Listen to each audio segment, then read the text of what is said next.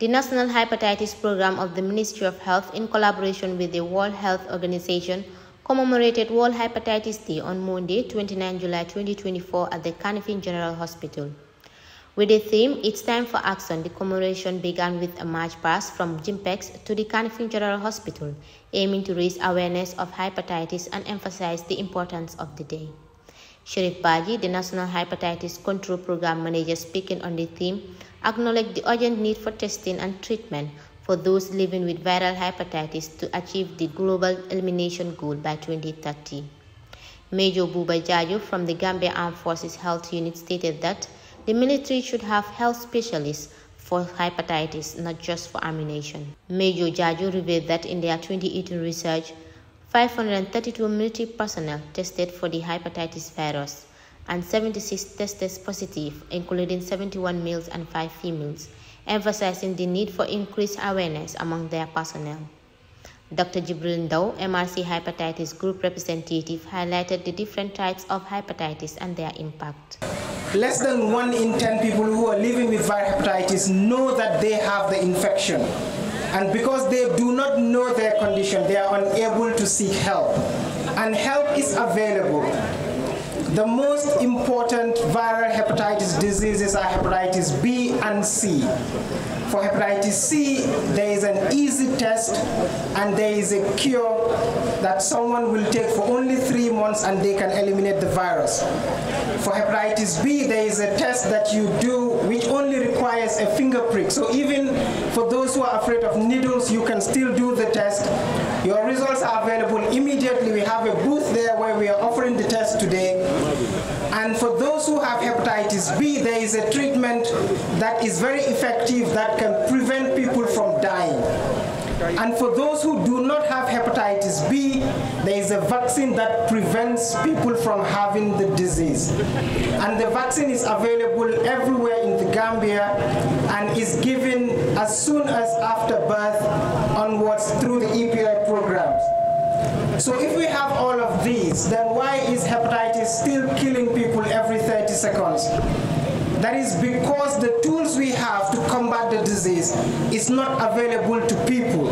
He urged people to show commitment to learning more about the virus, raise awareness, and get tested to know their health status, while also emphasizing the need to combat discrimination against those with the virus. Dr. Sheikh Omar Bite is the head of the hepatitis clinic at Edward Francis Small Teaching Hospital. For the past 10 years, and I've seen more than 1,000 people dying of hepatitis-related complications.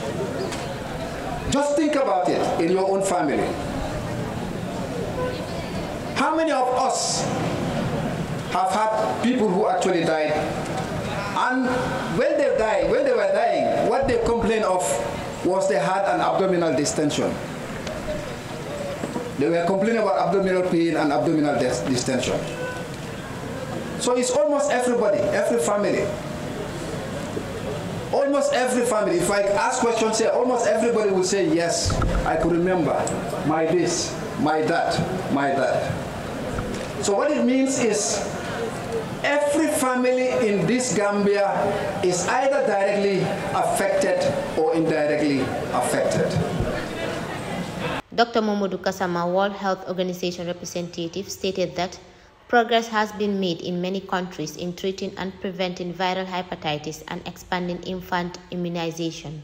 However, globally, access to prevention, testing, and treatment services for viral hepatitis remains far too low. He retaliated the World Health Organization's commitment to supporting the Gambia in achieving global targets set for hepatitis.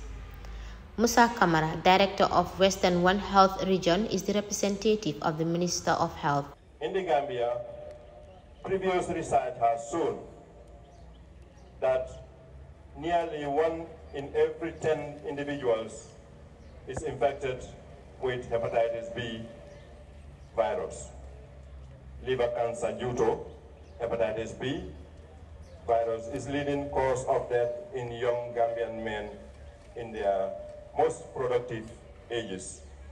In our continuous commitment to health and well-being of our population, I am pleased to announce the establishment of a national hepatitis control program within the Ministry of Health. Kamara remarked that this program represents a significant milestone in their ongoing efforts to prevent and control hepatitis in the Gambia.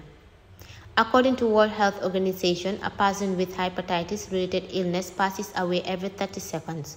Therefore, it is essential to accelerate action on better prevention, diagnosis, and treatment to save lives. World Hepatitis Day is observed every year on July 28 to raise awareness about hepatitis, a viral infection that affects the liver. According to reports from the Center for Disease Control and Prevention, viral hepatitis affects over 300 million people globally and causes more than 1 million deaths each year. Reporting for N24 TV, I am Fatou B. Kamara.